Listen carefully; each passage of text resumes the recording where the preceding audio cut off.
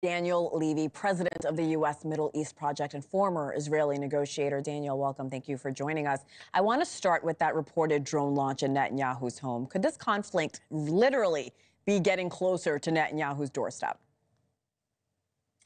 Well, it's landed on his doorstep, Hena. I don't think the intention necessarily was an extrajudicial killing of Netanyahu after what we've seen with Nasrallah and Hania and others in the opposite direction. But it sends an important signal, doesn't it? It sends a signal that any talk that Hezbollah, because this came from Lebanon, has been incapacitated, they are done for. That's clearly not only premature, but basically a misreading of that reality. I think any talk that Hamas have finished is equally misguided. It doesn't understand what is the nature of a resistance movement rooted in the objective conditions of a people living without freedom. It also tells us that the missile defense is not going to offer full protection. We've seen that already. We know that there are strains on the Israeli system. We know just how dependent on the US Israel is. We know that there are these competing claims for missile defense. Ukraine, Israel, one of these wars, I would argue, the one Israel is prosecuting, would be easier to finish. It also tells us, Hena, that you cannot have 100% security. No one can. And unless you have a political solution, you're not going to see an end to this. And that's what Netanyahu has avoided and prevented all these years. We know the IDF is continuing its campaign in Gaza against Hamas. There were new strikes in the last 24 hours. According to AP News reports, it left 50 people dead. You made a good point about these terrorist groups not completely being crippled just because their leaders have been killed. How significant is taking out Sinwar when it comes to that specific militant group? You know, not that significant. The martyrology, the mythology that will be created now around Sinwar, because our framing, Hena, I think misses something hugely important. The tag terrorist has been used across time to describe people who are fighting for their freedom. And that doesn't mean that they're not violating international law.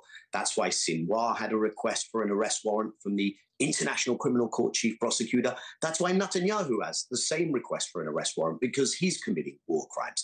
But this idea that you take out the leader and the problem is solved, this is rooted in years of Palestinian dispossession, of occupation, of immiseration, of displacement.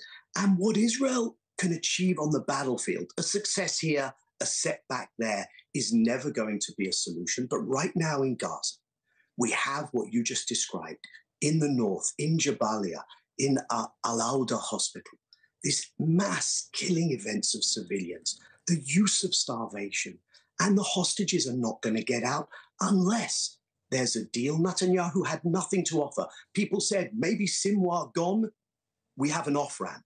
Netanyahu slammed that door shut because the deal will have to involve not only the hostages, but Palestinians being held often without trial in Israeli prisons. And it's going to have to involve a ceasefire and a withdrawal. And Israel is bedding down for a prolonged military reoccupation, the opposite of a withdrawal.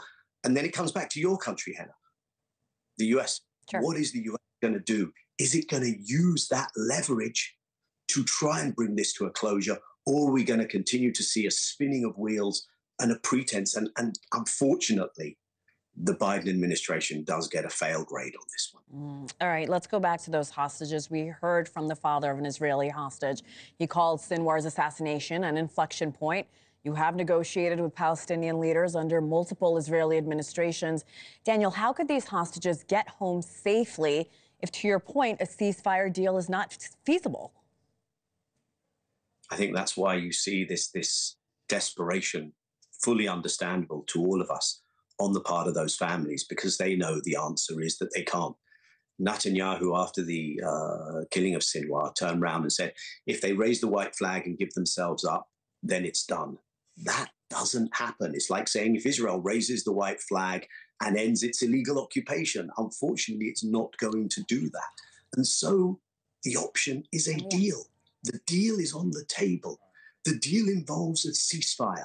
Netanyahu refuses a ceasefire. Sinwar's absence may make communication channels difficult for a few days, but it doesn't change the fundamentals. Thanks for watching. Go to joinnn.com to find NewsNation on your television provider. And don't forget to click the red subscribe button below to get more of NewsNation's fact-driven, unbiased coverage.